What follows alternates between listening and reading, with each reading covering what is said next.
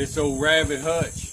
I had two of them, and I used one for composting leaves from my worm bin, and so I may do that with this one, but it's just been sitting out here and I can't use it anymore. It lasted for a long time, but the wire in the bottom is rusted. I've patched it,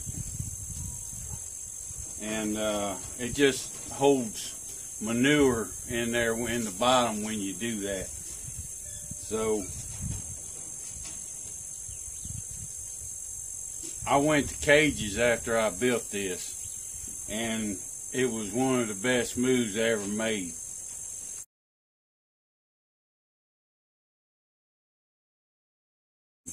A lot of the wood underneath's rotten, and it's not as sanitary as the CAGES. Now they look cozy, you know, with the wood and everything, and you know, I really didn't like CAGES at first, but I got over it. If you're new to raising rabbits, you may get into it and find out you don't like it. And then you've spent a lot of time building a hutch that you can't sell. Most of the time people won't get rid of them, just give them away, but they're already in bad shape by the time they do. But with a wire cage,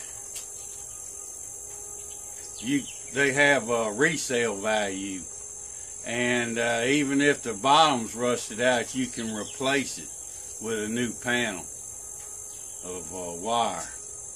Now, don't believe what people tell you about wire hurting rabbits' feet.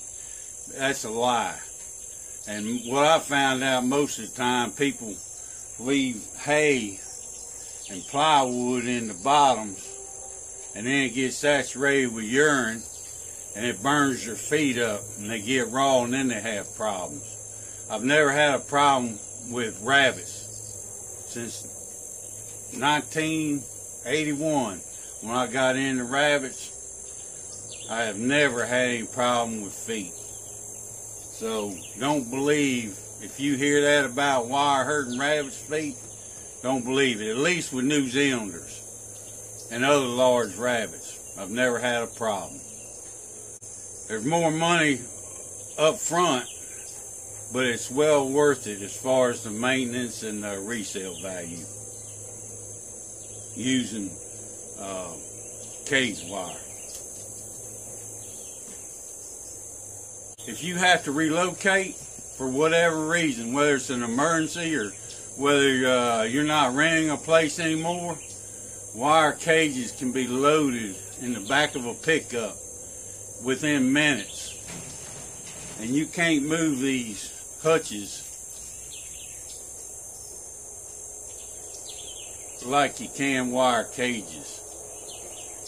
If there was a fire and it came across this field, I can cut these cages and throw them up in the back of the pickups and save my animals. And we'll get to more of that here in a minute. How to be self-sustainable. What I would do if I couldn't buy any feed, I would take the bottom panel off the floor out of the cage, and then I would stake it down with tent stakes. You can use whatever type of tent stakes you want. You know, the stronger the better. But with this baby safe wire, it's good and strong at the bottom, and dogs couldn't, you know, just pull it up or tear up the wire. Not that easily. So I would stake this down and let them feed off the grass and then move it. And then I'd have some bowls that I could move and keep my rabbits watered.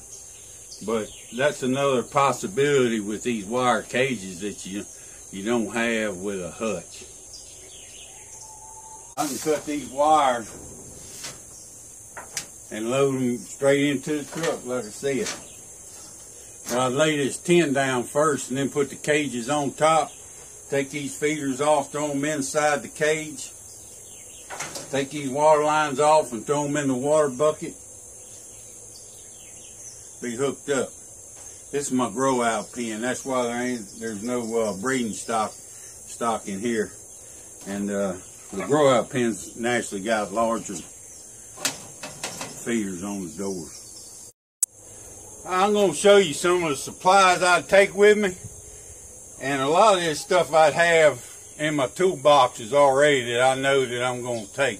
Hand boxes, my tent stakes, I take them, a roll of wire for any kind of patches or repairs, my J-clips for repairs on my rabbit cages, and a J-clip pliers. I'd have, since I would take my chickens, I've got this livestock box. I don't know how well you can see it because it's made out of wire, but there's 4 compartments in it. And it's got the baby safe wire around the bottom, so it makes the box real strong. And it's got the 14 gauge 1/2 inch by 1 inch floor wire in it. But anyway, it opens up, and I can put either rabbits or chickens in it. And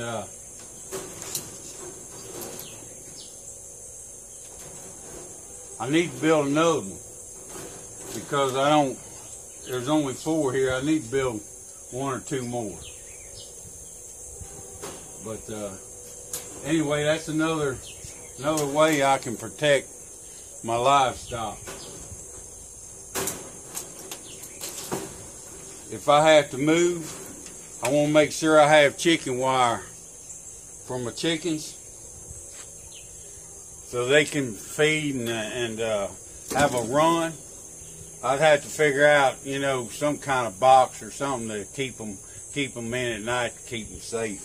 But I would want to run, and I'd want to be able to have some chicken wire. So I have these 2 rolls here, and I also keep these 3-foot T-posts. They would hold up my wire, or they could help stabilize my cages, either one. So you want to have a handful of these to take with you too. And my daughter made a cover for this livestock cage to keep them calm whenever they're in the cage. So it works pretty good.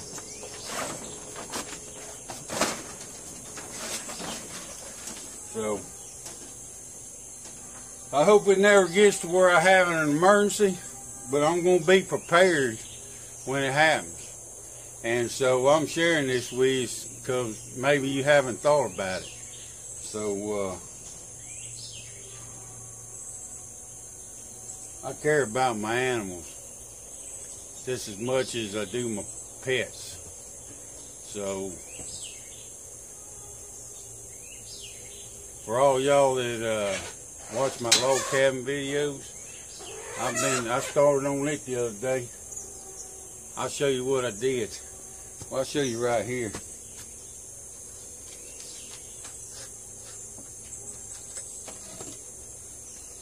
I made a drawing on my porch, my wraparound porch,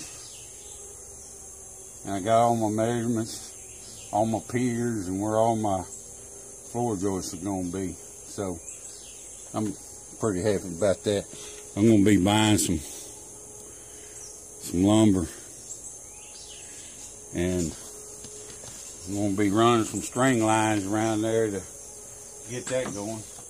But I'll show you what I did the other day. The ladders were laying on the roof, and I had to install those braces for my stack. You can see them right there. I mounted them up under the ridge cap because if the screws start leaking, I didn't want water running down in underneath it and into my cabin. So it looks good. I let them sit out in the rain, wash the oil off the braces, and now I took some Scotch-Brite and cleaned them up, and then put some flat black on there, so they look a little better than if they was shiny. So yeah, it looks good. Well, I appreciate y'all watching, and Lord willing, I'll see you later.